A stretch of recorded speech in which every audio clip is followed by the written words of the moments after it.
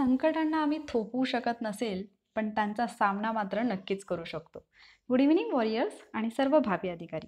Warrior officer या आपल्या educational चॅनलवर मी सुप्रिया आपणा सर्वांचं मनपूर्वक स्वागत करते. आज आपण विज्ञानमधला प्राण्यांचे वर्गीकरण हा जो घटक आहे त्याच्यातला एक छोटासा पार्ट ट्रिकच्या स्वरूपामध्ये पाहणार आहोत, ज्याला आपण टॅक्झॉनॉमिक कॅटेगरीज म्हणतो. तर त्या कॅटेगरीज आपण पाहणार आहोत, ज्याच्यावरती आयोगाने प्रश्न विचारलेले आहेत. तर सगळ्यात पहिल्यांदा आपण या कॅटेगरीज काय आहेत ते पाहून घेऊया. तर सर्व सजीवांना त्यांच्या गुणधर्मानुसार आणि रचनेनुसार वेगवेगळ्या श्रेणींमध्ये त्यांचं वर्गीकरण केलं जातं आणि त्यालाच आपण टॅक्झॉनॉमिक कॅटेगरीज असं म्हणतो. आणि ही संज्ञा कोणी दिलेली आहे तर कॅन्डोले, डी कॅन्डोले या शास्त्रज्ञाने दिलेली आहे. आता या शास्त्रज्ञाचं नाव लक्षात ठेवण्यासाठी सुद्धा एक ट्रिक आहे.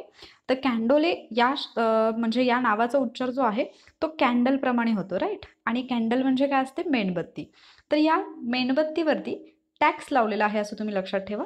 सो टॅक्झॉनॉमीमधला टॅक्स जो आहे तो शब्द आणि कॅन्डोलेमधला कॅन्डल, सो कॅन्डलवरती टॅक्स आहे असं तुम्ही लक्षात ठेवू शकता.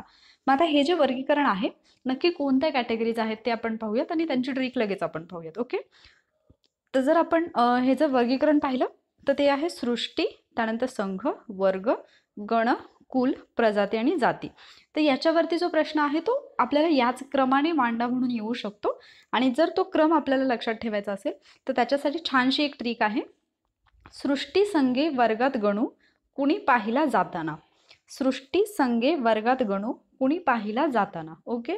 याच्यामध्ये सृष्टी म्हणजे सृष्टी, संगे म्हणजे संघ, वर्गात म्हणजे वर्ग, गणू म्हणजे गण, कुणी म्हणजे कुल, पाहिला म्हणजे प्रजाती आणि जाताना म्हणजे जाती.